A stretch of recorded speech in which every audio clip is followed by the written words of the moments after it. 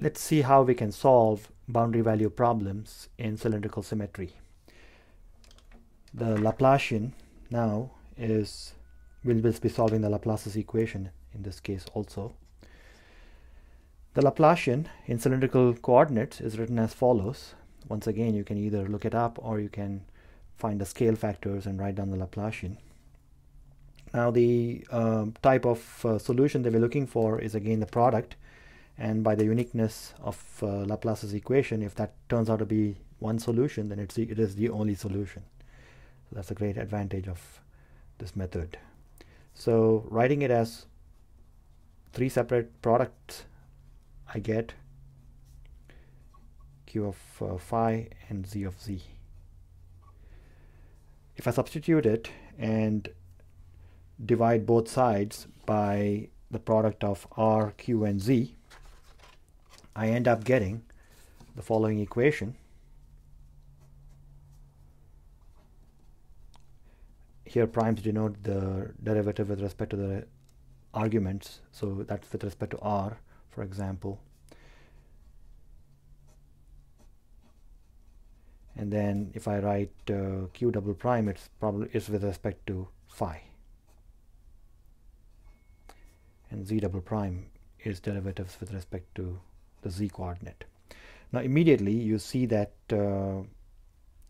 in this situation you can say that this is probably a function only of Z and separate that, but it's not a very useful thing to do that.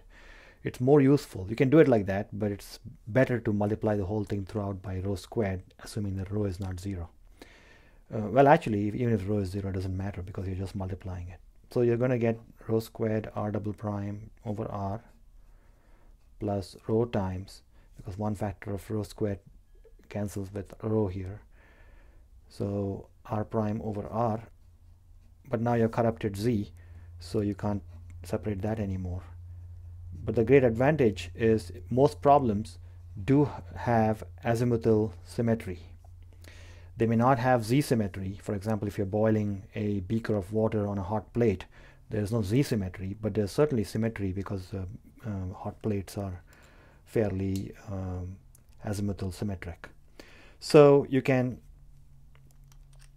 say that this depends on R and Z, but that depends only on phi. So just like we did in the previous problem, previous video where we studied the Laplacian in spherical symmetry, the azimuthal part separates out, and I will refer you to MM79 for this. We can write Q as equal to e to the I nu phi. You'll understand why I'm using nu very soon. So I'm using nu, actually, I'll just tell you right now, because you'll end up getting the Bessel function of order nu very shortly from the radial equation. So once you have this equal to negative nu squared, so this comes from setting Q double prime over Q equal to negative nu squared. That's what gives you the periodic or sine and cosine solutions that are captured in the Euler's representation. The rest of it will be equal to positive nu squared. Or if you bring everything to the left side, it's going to be negative nu squared. So the rest of the equation looks like this. Rho squared R double prime over R, 0 equals that, plus rho R prime over R, plus rho squared Z double prime over Z. And since Q double prime over Q is negative nu squared, I'll write that here. Now what I'll do is, at this point I can't make any statement, but if I divide both sides back by R squared, which basically I'm undoing what I did there, then I get 0 equals R double prime over R.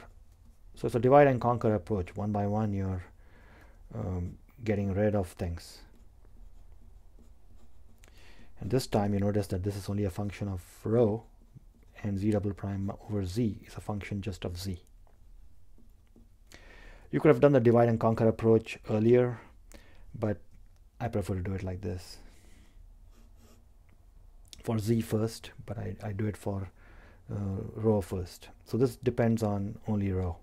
So now we have a very nice separation. Let's deal with z double prime first. If you have z double prime over z equal to a constant we'll call k squared, then z will be a linear combination of either sinh or cosh, or you can think of it as e to the plus or minus kz if k is real, and or it's going to be a linear combination of sine and cosine, or e to the plus or minus ikz if k is imaginary. Which is it? We don't know yet. Depending on the problem, we'll know. In most cases, like think about a beaker being heated up from below, you are not going to get periodic solutions. The beaker is not going to get cold and then hot, cold and hot. That never happens. So you're going to choose a solution that decays nicely at infinity because you don't expect heat to travel that far up. Now, once you have that, the fate of the rest of the problem is sealed. So let's write the rest of the problem. This tells me that the radial part alone, this part, r double prime over r plus 1 over rho r prime minus nu squared over rho squared plus k squared, because z double prime over z is equal to k squared, must be 0. Rewriting it, I get r double prime plus 1 over rho r prime plus k squared minus nu squared over rho squared r. Doesn't quite look like Bessel's equation, but we're getting close. It turns out that you have to make the substitution x equal to k times rho. If you do that, a few steps later, you can read this up on my notes or you can do this on your own, you get x double prime, x squared r double prime plus x r prime plus x squared minus nu squared r equal to 0. And that's the standard form of the Bessel functions. I have to warn you that primes now mean the derivative with respect to x and not with respect to rho. So the factor of k is implicit when you do the differentiation. So the solutions are going to be as follows. If nu belongs to the integers, as it often turns out to be the case, if you apply quantization conditions, then nu does belong to the integers.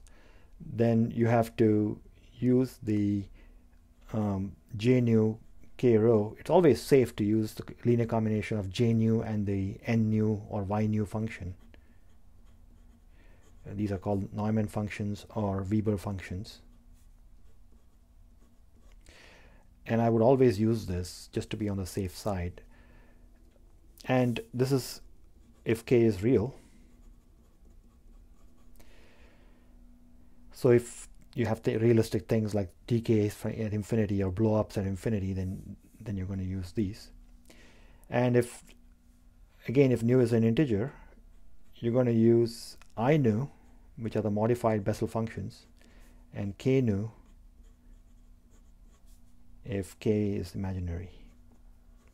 So if by some coincidence you have periodic boundary conditions, which you can have. For example, you have a hot plate down here and a hot plate above too. So that's a occurrence of a hot plate over a finite length, two places. So I just want to maybe remind you what these modified Bessel functions are. The modified Bessel functions I nu of x are defined as I to the minus nu j nu of ix,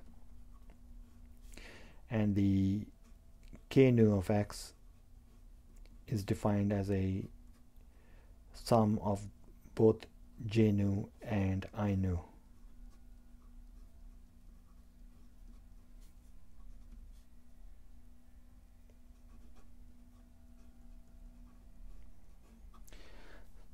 Now let's just try doing a simple problem in principle. So I want to write the most general solution to a problem involving the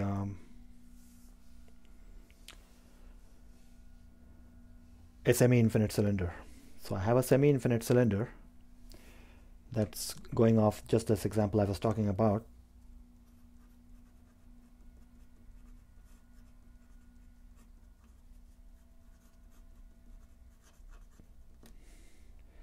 And we'll take our boundary conditions as follows. I have specified what the